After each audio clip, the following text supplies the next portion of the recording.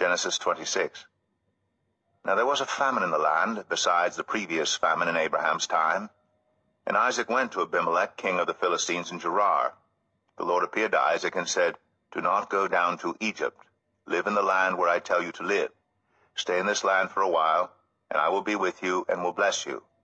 For to you and your descendants I will give all these lands, and will confirm the oath I swore to your father Abraham. I will make your descendants as numerous as the stars in the sky, and will give them all these lands. And through your offspring all nations on earth will be blessed, because Abraham obeyed me, and did everything I required of him, keeping my commands, my decrees, and my instructions." So Isaac stayed in Gerar. When the men of that place asked him about his wife, he said, "She is my sister," because he was afraid to say, "She is my wife." He thought, "The men of this place might kill me on account of Rebekah, because she is beautiful." When Isaac had been there a long time, Abimelech, king of the Philistines, looked down from a window and saw Isaac caressing his wife Rebekah. So Abimelech summoned Isaac and said, "She is really your wife. Why did you say she is my sister?" Isaac answered him, "Because I thought I might lose my life on account of her." Then Abimelech said, "What is this you have done to us? One of the men might well have slept with your wife, and you would have brought guilt upon us." So Abimelech gave orders to all the people, "Anyone who harms this man or his wife shall surely be put to death."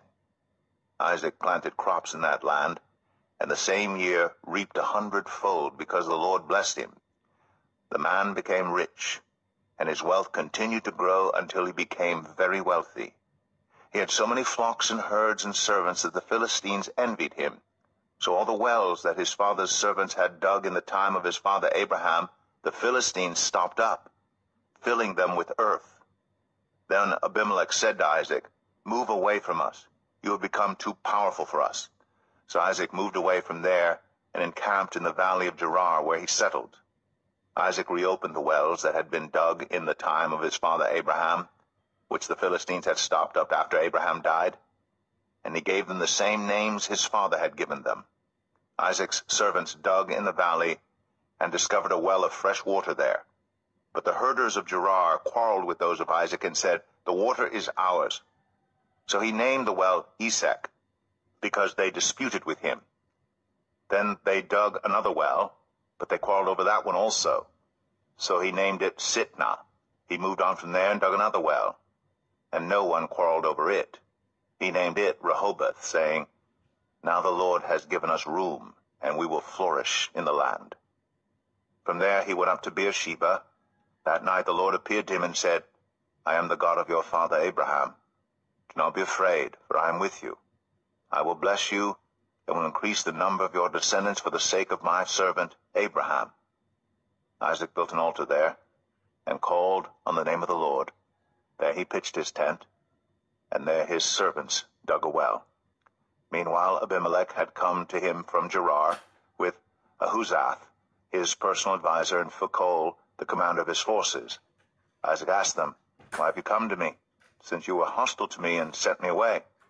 They answered, "We saw clearly that the Lord was with you, so we said there ought to be a sworn agreement between us and you. Let us make a treaty with you that you will do us no harm, just as we did not harm you, but always treated you well and sent you away peacefully. And now you are blessed by the Lord." Isaac then made a feast for them, and they ate and drank. Early the next morning the men swore an oath to each other. Then Isaac sent them on their way, and they went away peacefully. That day Isaac's servants came and told him about the well they had dug. They said, "We found water." He called it Sheba, and to this day the name of the town has been Beersheba. When Esau was 40 years old, he married Judith, daughter of Beeri the Hittite, and also Basemath, daughter of Elon the Hittite. They were a source of grief to Isaac and Rebekah.